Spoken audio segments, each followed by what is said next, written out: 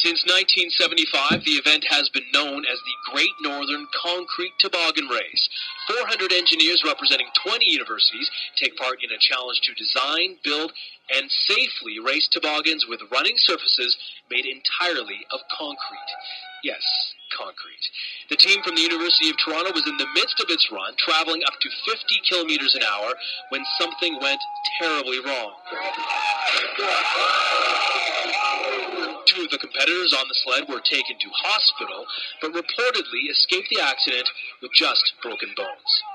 The only thing I remember was flying through the air. I was at the back. I remember flying through the air and looking down at the ground, and I remember how high it was. What had happened was it was much harder than we thought. It's almost ice on the bottom of the hill there.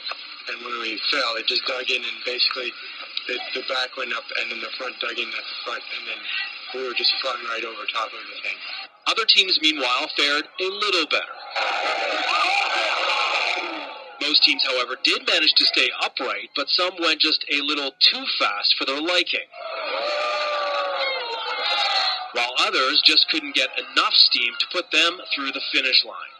Overall, our country's future engineers put their brains and their bodies to the test to show off their technical prowess in what is considered to be the largest and longest-running engineering competition in Canada. There's quite a lot of good action going on. There's been a lot of toboggans that have gone down so far. Some have gotten some pretty good speed, and yeah, it's been